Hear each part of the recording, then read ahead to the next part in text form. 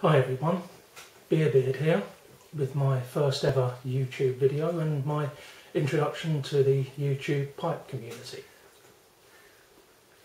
I'm smoking my Pearwood Mr. Brog Amigo, and in it I've got some quite appropriately Dunhill London mixture.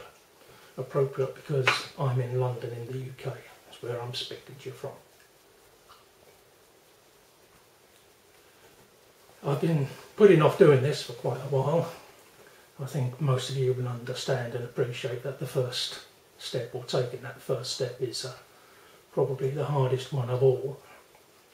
So I've been making excuses for not doing it, always finding some reason. But decided to take the plunge a few days ago. And as it's a bit cold outside and I'm not quite ready yet to stand out in my back garden talking to myself, if there's ever a good time for that, I don't know, I wanted to film inside, and soon found out that one thing with my pretty ancient old camcorder is that light is the key to a good result.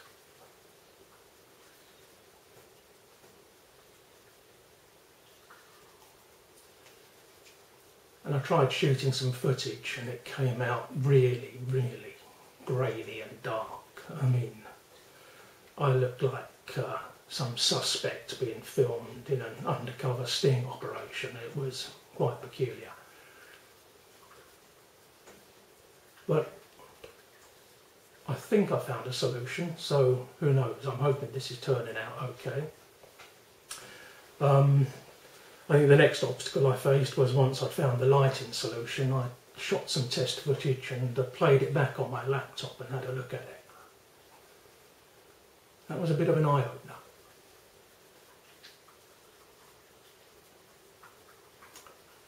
I think the first thing I had to ask myself was, do you really want to put that face on the internet? And while we're at it, what's with your voice? Have you always sounded like that? So I did a bit of soul searching, and then I thought about it and I thought, you're a bald old guy with a beard smoking a pipe. You're not entering a beauty contest, so just go for it. And so here I am.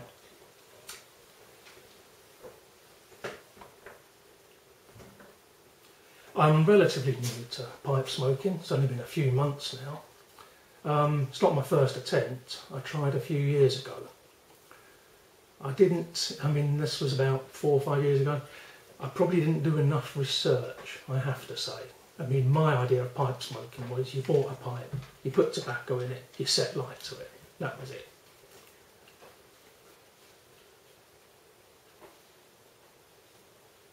I did enough research to sort of find out that a corncob pipe was a good pipe for a beginner, as indeed it is.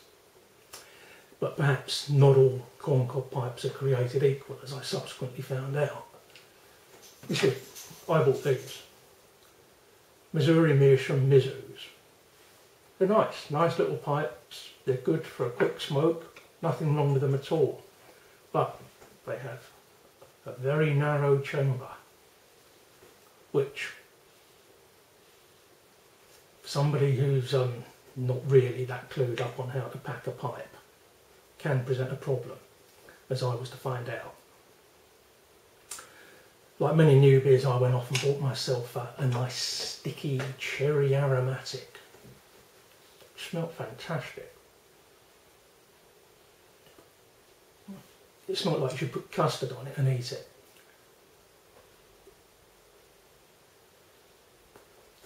And moist, I mean, this stuff was juicy, which I thought, in my ignorance, because I hadn't done enough research, was a good sign. I mean, who wants to smoke dry tobacco, I thought. So, I've got my Mizu, and I've got my nice gloopy, sticky aromatic, and straight from the pouch, packed it in there. Packed it in nice and tight, because no one wants tobacco falling out of their pipe, do they?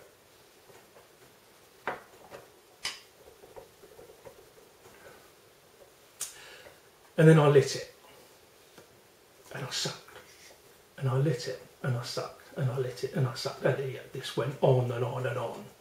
I was sucking so hard I'm surprised my eardrums didn't explode. And end result, sort of long story short, I cooked my mouth. I cooked it in a mixture of hot smoke and scalding steam. I couldn't taste anything for days afterwards. It was very, very unpleasant.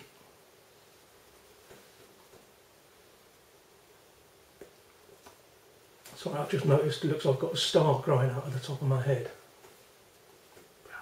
This is live. This is coming to you in real time, as it were. No editing. Yeah, I cooked my mouth really bad. It was very, very unpleasant. And that put me off the whole thing. I shelved it for several years. And then a few months ago,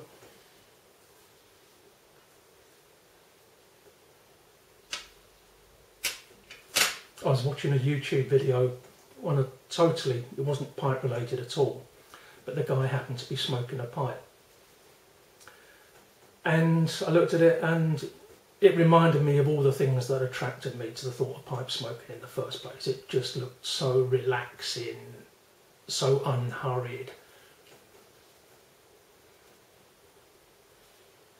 So peaceful and contemplative, I think is the way I'd put it. And I decided to try again. But this time I really did my homework. Thanks to you people, all you people out there in the YouTube pipe community that have given up your time to put out there and share your knowledge and experience. Big, big help to a new person like me. An enormous amount of help. Can't really put that too strongly.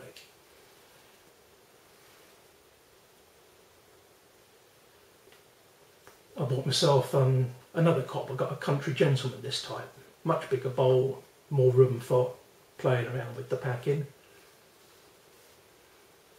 I learned about moisture levels, testing the moisture level in tobacco, making sure it's not too wet, not too dry, leaving it out to dry if the stuff is too wet. I learned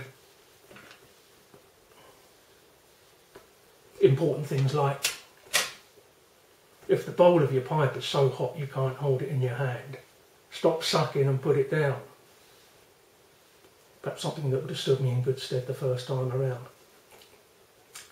And here I am. Months in, I'm still sticking at it and enjoying it very, very much.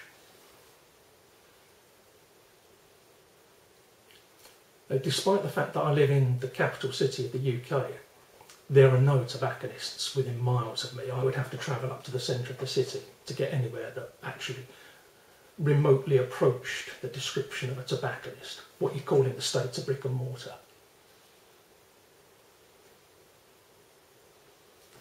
We've restricted around here in sort of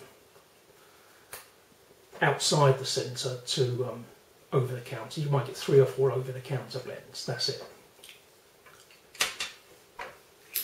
Excuse me a second.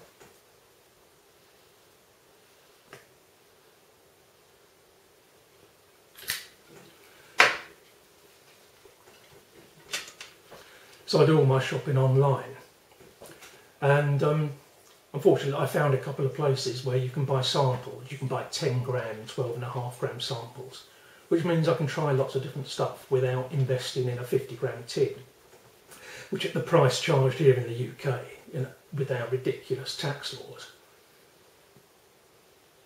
is not something a newbie wants to do, to spend £14 something on a 50 gram tin that you might not even like. So buying these samples has enabled me to try aromatics, English blends, orientals, over the counters, Lakelands, Vapours, Stoke Virginias, the whole lot.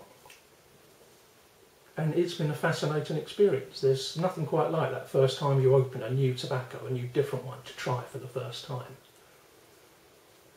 And trying them in different pipes.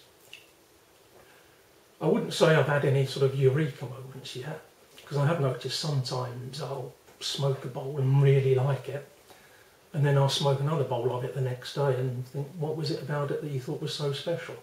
But I think that's all part of the experience. And I'm really enjoying doing it. Really enjoying doing it. And intend to stick at it. Well, I think I've probably rambled on long enough for my first video.